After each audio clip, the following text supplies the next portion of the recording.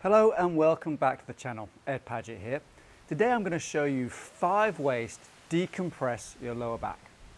But before we do that, if you're interested in longevity and health span and stretches, scoliosis and reducing back pain, make sure you like this channel, subscribe to it and give me the thumbs up.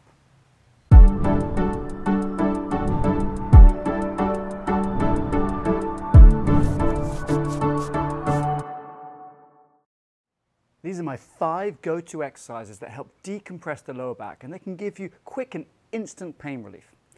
They're also easy to do and can be done with minimal equipment from home. I'm going to start with something basic and then progress to the slightly harder ones, the more advanced ones later. So let's get started and decompress the lower back and reduce the pain right now. The first exercise we're going to do is very easy, and you don't need a table to do it. You can do it on the floor. I'm just going to demonstrate up on the table.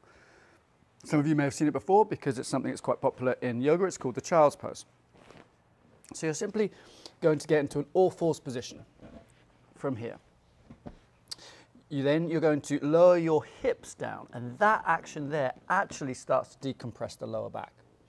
Now, if you take your hands further out in front of you and lower your hips down here, you'll start getting some traction and decompression in the lower and middle back. And from this position here, you can relax, allow your chest to sink down to the ground or to the table or whatever you're on, and then push your hips away from your hands. So I'm lengthening my hands away from my hips and my hips away from my hands, getting a decompression to my lower back. You can hold this for 30 seconds. If it feels good, you can go up to 60 seconds or even 2 minutes. Now, if you find that one side of your back is slightly tighter than the other, you can actually pre-position yourself by side bending to one side. So I'm taking my right hand here across, and this is lengthening my right side more than my left side. And the same applies, 30 seconds, 60 seconds, or even longer if it feels comfortable. And then to do the other side, I simply take my left hand across to the left. And here you can see I'm actually hooking on just a little bit, giving myself a bit more traction here. I'm pushing my butt this way whilst pushing my hand this way.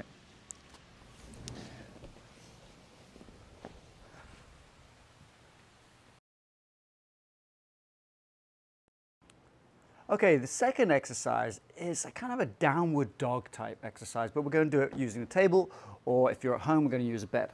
So I'm simply going to move the table so you can see a little bit more, put a pillow under my hips, and from here I'm going to lean forward and traction out my back. Okay, so this is more for the upper back here. You can see that my upper back's getting a little bit of a stretch, and then I'll show you how to do it for your lower back.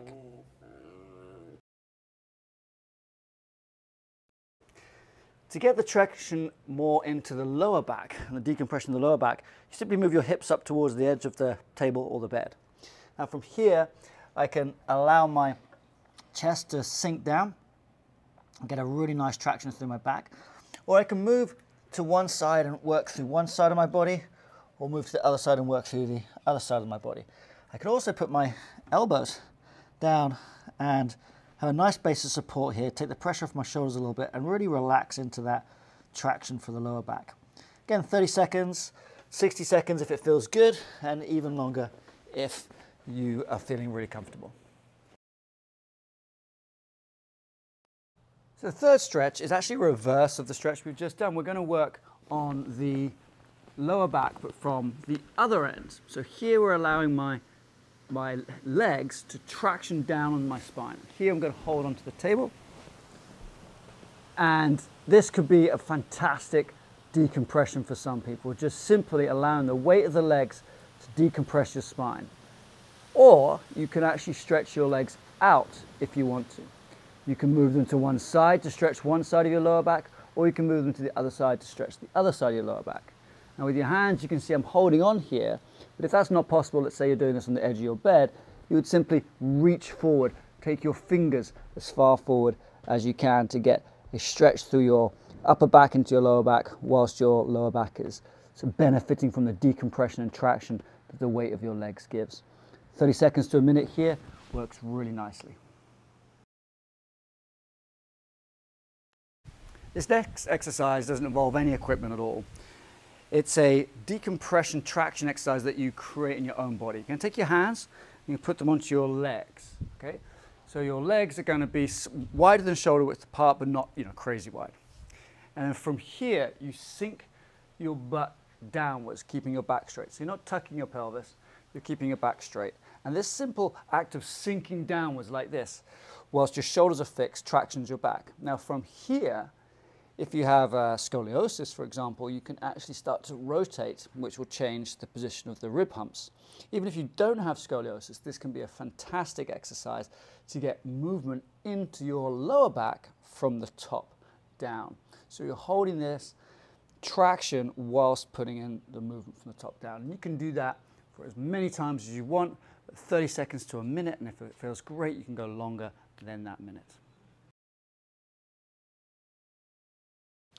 The fifth and final exercise does involve a little bit of equipment. So I have a thick band here, and you can use a band or you can use a yoga sling, and I'm going to put the link for those in the description below. This one is from TheraBand, and all you're going to do is link this over something in your house. If you've got a staircase or a door or something like that, you can actually hook it on to the top of the door or into the banister of the staircase. Then we're going to get into a downward dog position. So it looks like this. I've got a hook up here which I can link onto quite nicely. And you're going to take the band around your hips, and from here you're going to reach down into a downward dog position, trying to get a straight line between the, hello Donnie, between the band, back and shoulders. Now from here you can move your hips, pump with your legs, and just get a really nice stretch here. And if you're using one of the yoga slings, it won't have any give in it. It will be harder, which is great. Or you have one of these, and it just makes it a little bit easier for you to move your hips. Again, 30 seconds to a minute, whatever feels comfortable for you, moving forwards and backwards, just to get that traction through the lumbar spine. I'm going to wrap this video up now, and if you've enjoyed it, don't forget to like, comment and subscribe, but also click on that notification bell and send my channel to a friend who you think will enjoy my content as well. Thank you so much for doing those things. Your support makes a huge difference. Now also, you may know I help people recover from illness and injury using a combination of specific exercises and lifestyle medicine. But I also have a focus on scoliosis and back pain. So if you have scoliosis or back pain, I want to tell you about the amazing community I'm building over on Facebook. I'd like you to join our group, which is where all the action and interaction with me actually happens.